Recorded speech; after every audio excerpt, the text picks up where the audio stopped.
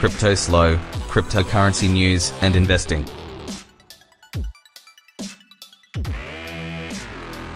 Hello with more crypto gains. What's going on, guys? So I thought I'd do a live recording of the XEN BSC NFT launch. This is going to be crazy. So, now, I made some mentions that I was trying to get a Xunicorn, and that's what I'm doing. I got my 10 billion sitting here in my wallet. I moved it to a hot wallet so that I don't have to confirm on my hard, and then I'll just transfer it. That way I'm not clicking and clacking while I'm trying to get it. Now, let's see if we can find BSC gas station. Gas tracker. So we're sitting at about 5 GUI. And let's see, average block size 104 TXs. Okay, so I'm going to keep an eye on that. 2 minutes 58 seconds. So it looks like it is confirmed. The max VMU is going to be 475. So this is going to be crazy. I don't know what to expect, but let's see. Yeah, let's do this. Let's put my 10 billion in a notepad so that I can get it in as fast as possible. There we go. I'll put my 10 billion on my clipboard.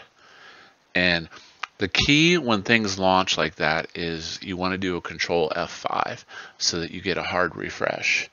And that'll get you, that'll make sure that the web page cache is cleared and you're good to go. So 1 minute. We'll see what happens. Go. Oh no. I knew it was going to be expensive. That's it, baby. Got a Xunicorn 64 because I was on the wrong network. Oh yeah, baby. Let's go. All right, so nice. I'm happy with that. I knew they were going to go fast. So let's see. Now let's see how much collectors are. Double check the VMUs on collectors. Nope, that's not what I'm trying to do. Come on. Okay, so those are 475 too. Don't have those. That's a collector.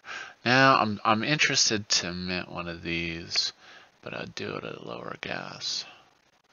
I want to make sure it goes through. 57, that's like standard. So I doubled it, but I made sure that it went through. So it's going to be interesting. I'm going to go ahead and mint one Centurion just so I know how much it is for a baseline.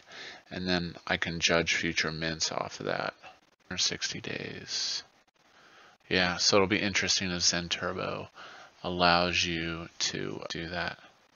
Mission accomplished. I now own a Xunicorn, and like I said, I'm still eyeballing one on the ETH side, just depending if Zen continues to trend down in the short term.